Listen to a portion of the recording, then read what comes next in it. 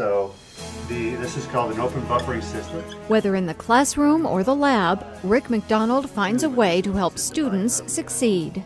He's always going one step further to make sure you understand why you're doing the things that you do, which kind of empowers you to become independent, to let you troubleshoot, to kind of build on that knowledge so that you need his help less and less.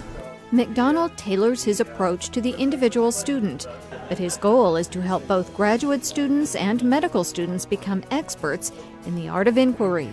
You must train them to find their own information and come up with their own answers. You can't give them all the answers because we don't know what the questions are yet.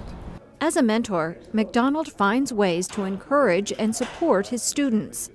Chris Connolly remembers turning to MacDonald for help adjusting to graduate school. And so he was really good at looking at my learning style and asking me questions and assigning me things that would help me progress. I've had several students who've told me that they got through a very rough patch with my help, and that's really rewarding for me.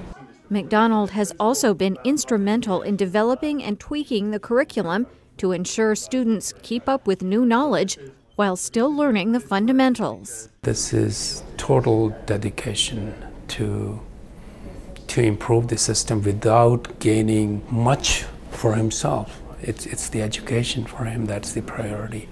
MacDonald's ability to juggle teaching, research, and service is an inspiration to students like Faisal Ahmed, who is also class president and a student regent. He does so much on campus that he wears so many hats, but yet he still finds time to talk to students. Students will always remember the intense pressure of graduate or medical school, but they also remember the relationships that helped them keep going. MacDonald says those relationships are critical. I had no training in education when I first arrived here, and I've learned from my colleagues. That's the thing. You talk about me mentoring students. People mentored me, or I wouldn't be here talking to you.